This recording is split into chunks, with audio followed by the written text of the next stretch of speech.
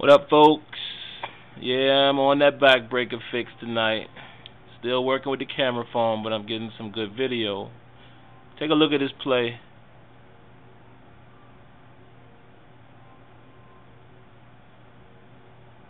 Not a lot there, right? That's what you would say. But let's rewind it.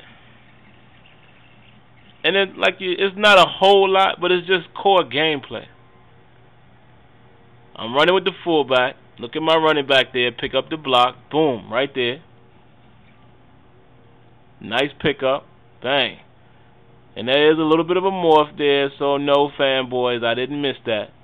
But hey, it's a video game, so you're going to have clipping. But I will say it doesn't happen that often in BackBreaker. Alright. Check out my lineman here, number 76 to the far left. He picks up this one guy here, pushes him out the way. Now he's looking for someone else to block.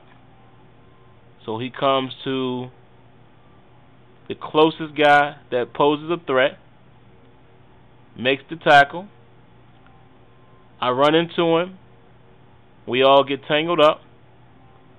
And this will validate my point. This is 3 bodies here. No morph. We all know, actually it's 4 people there. If this was Madden, they would be clipped all through each other. That guy probably would have made the tackle right here. His hands would have pulled me down in Madden. We all know that's true.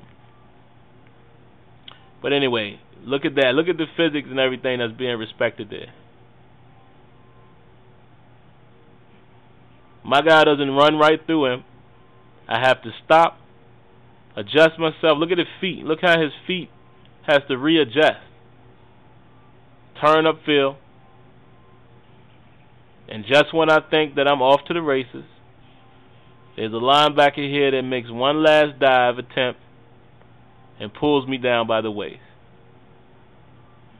Beautiful gameplay. Let's try to take a look at it in somewhat of a regular speed.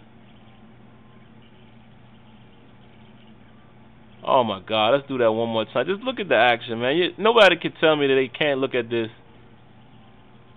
and appreciate the fluidity, the realism. Wow. Alright, let me know what you think.